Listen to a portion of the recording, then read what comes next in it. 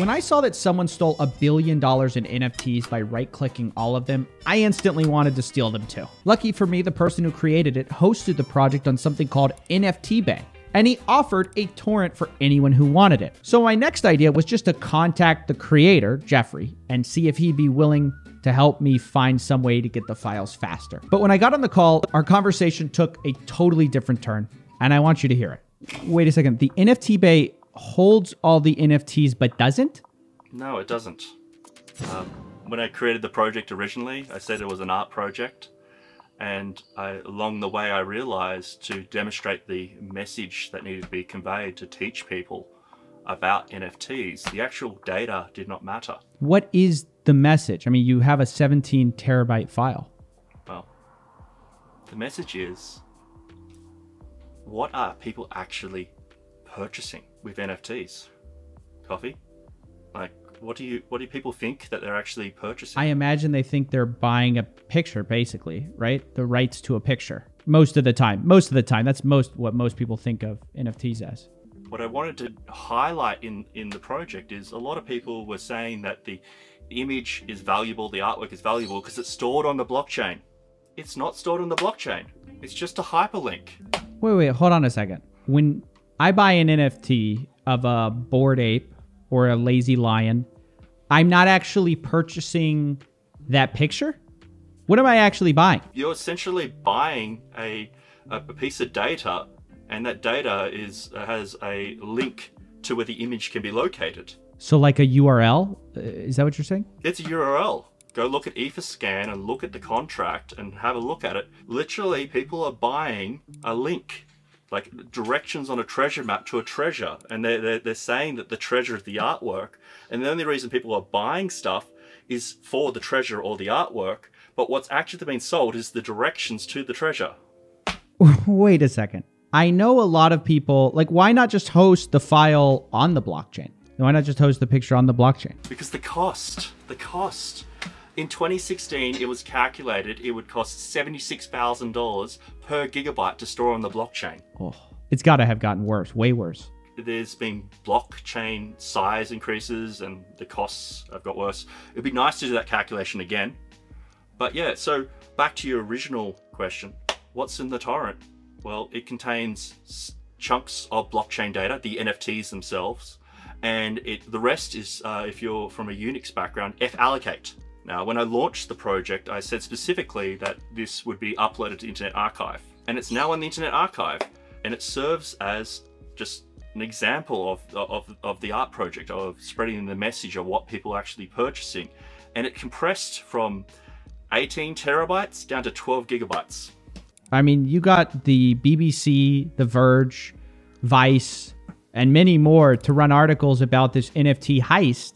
I guess you heisted the NFTs, but everyone's thinking of you like right-clicking NFTs.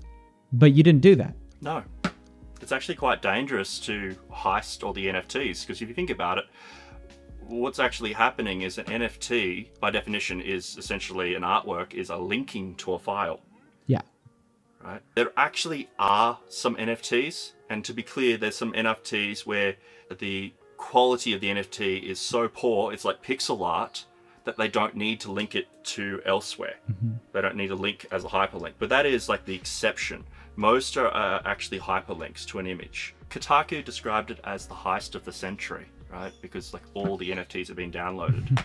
It always was a performance artwork, just to write that there on popular culture of everyone, one side is saying these have value, and the other side is saying they don't have value.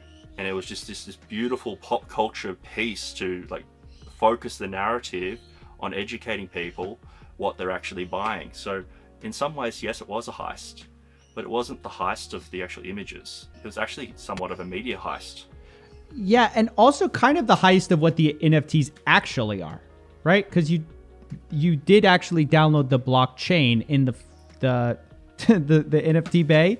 So in a way, you actually have the what actually those people own, which is the hyperlinks, but you don't have the files, which they also don't have, which is kind of, yeah, that I get. I get what you're doing. You're going to piss a lot of people off with this one, but I do have to ask, okay, Do you own the IPFS like address? Like, let's say I buy a Pudgy Penguin. Do I own that domain where the file's located? What do I own? You own a entry in a database that directs you how to access that image on IPFS. That's it. So theoretically, someone could go in and change the data at the IPFS or the drive link or wherever they're storing the data. Happens all the time. If you're following NFTs and the developments, it's called a rug pull. They sell the database entry on blockchain, and blockchain is immutable and it cannot be updated, but they host the image elsewhere, say on Google Photos or Google Drive. And then once the art is sold, the database entry is sold, they just switch it to a picture of a rug. Okay. So, yeah. So it's a play on the rug pull. That's good. That's really, is that common? I think a lot of people would say, okay, this is very cute, but everyone just sort of accepts NFTs have value and there has to be a place for digital artists. This is where I'm at. I think it's good that digital artists can make a living. I just think it's been hijacked by a bunch of scams. Do you think NFTs are worthless? I don't know. I do know that a lot of people are being exploited and being left to hold the bag. I think a lot of people are going to take issue with the idea there's been no use found for it. I think a lot of people are going to say, okay, yeah, it's a new technology. They're going to liken it to the internet. Look, the internet, you couldn't have expected much early on. You would have missed what it's going to become and how it's going to change everything. They would say, look, same thing with crypto. Give us 10 years. We'll build that future. You kind of got to just like trust us. It's factually correct that we've yet to find actual use for this technology. Yet doesn't mean that in the future we may for not like find money. I mean, like for right as like a currency. I mean, as like these smart chain things, they're really interesting. I think there's some cool uses of it.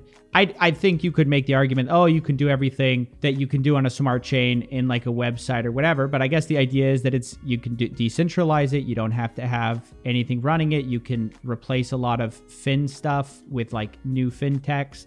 I don't know. I think you could find something. Yeah, but I'm open. I went through the early internet and I see a lot of things that people are building. It reminds me of the early internet. So I'm open that there could be value in the future. Right. I suppose what I'm getting at is now the right time for those for those people who are desperate and who could be exploited to be getting into crypto. Yeah, it's very interesting. I think a lot of people who missed the tech boom are trying to get in on the blockchain and get themselves rich without understanding what's sort of going on. And this is why I find this project actually so interesting, is because you're sort of uncovering that like a lot of us do not understand NFTs too well. Like here's another question. When I buy an NFT, do I own the copyright to that NFT? Some NFTs, yes. There are things like Bored Ape Yacht Club. They specifically have gone out there and said that you do. Right? Okay. And this is why you're starting to see things like Bored Ape Yacht Club on shoes, etc. Right. They are the exception. Do you agree with people like Gary Vee who think that in the future all contracts are going to sort of be signed on the blockchain or done on the blockchain or stuff like this? Like NFTs basically are going to be tokenized versions of ownership that could represent anything. A house, insurance contract, anything. I've been thinking a lot about that, actually. I've been actually thinking of V2 of the NFT Bay. We've got something cooking, but that's not for now. But specifically been thinking about Gary Vee and what he's saying there. If you look at how people use their devices right now, like the younger generations, they create alternative accounts. They create sock puppet accounts. They're not under their real names. Yeah. Right. So the way they're using technology and their privacy model is very different. So if we go to that idea that everything's conducted on the blockchain, if we're talking about what the blockchain is, it means anyone can read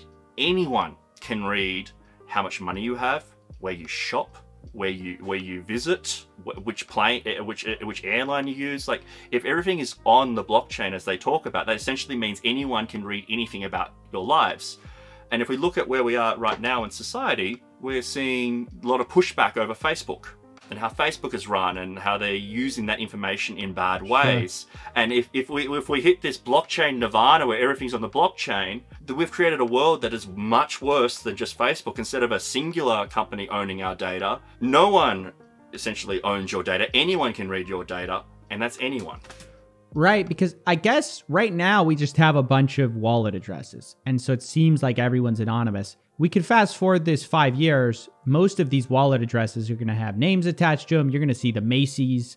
You know, if the utopia comes true, I guess, you're going to see the Target blockchain. You're going to see, so when you see your buddy's wallet, you're going to see everywhere they shop. Well, right now, there's actually two real huge identifiers. You can buy an ENS domain or .eth, and that will actually assign a name to it, to a wallet. And that will actually de-anonymize the wallet. I've seen videos of yourself, Coffee, where you've looked at NFT scams where they've actually like that's the name. It's no longer a wallet address, it's a name you can talk over the radio with. Right.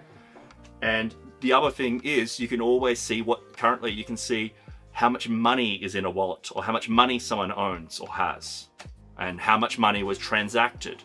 But with NFTs, it's not necessarily just about money. It can be a contract, and right now the contract is a link to an image. What happens in the world, like we talk about the benefits of immutability, and data on the blockchain is immutable, and that is a great thing. But is it really?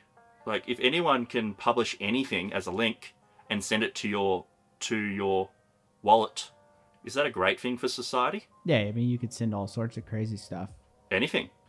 And we learned a lot of lessons in Web 1, Web 2 about spam, did we not? Sure. Yeah, well, you already see that in wallets where like in OpenSea, they've had to make it possible to hide certain parts because people were getting all these basically fake collections spammed into their wallets, famous people's wallets, so that other people would see that and perceive value to that collection. That's exactly it. So what we've managed to create right now in the NFT space is a world where you got to spend money to get rid of images that someone has sent you in the spam. Now, individual, like OpenSea, they have the ability to hide said images and wallets, but that data is always there on the blockchain. What happens if what is sent to you is not... What happens if what was sent to you was not just like some art to try and pump their own collection? What happens if it was something worse? Like illegal material, basically. Well, I'll give you an example. We had things like the fappening, right? All the celebrities, their nudes got hacked. Sure. What happens when some person publishes the fappening, and essentially right now you can publish that information onto their social media profile, and it's like them nude, and it's immutable. It's always on the blockchain, and you can never get rid of it. Quit talking to us about the negatives, Geoffrey. I want to hear about how to pump my bags. Yeah, so that's an example. That is an example. So we've built these systems where essentially you have to pay money to weird. Burn the NFT, or the NFT, which could be abuse material. Yeah. But even if you burn it, it's always going to be attached to your name.